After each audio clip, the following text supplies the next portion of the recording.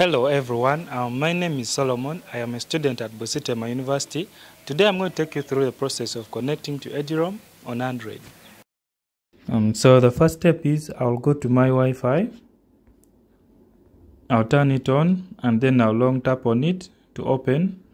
And then from here I'll be able to see all the available networks. I can see Eduroam is here. I'll tap on it.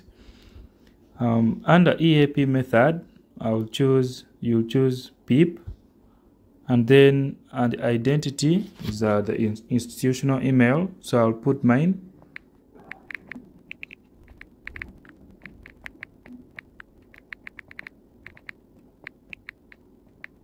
And then after that I'll put in my password.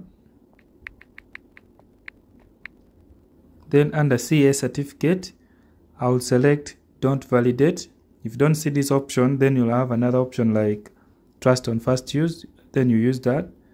But for my case, I'll use don't validate, and then I'll tap connect. And then I'm connected to Eduroam.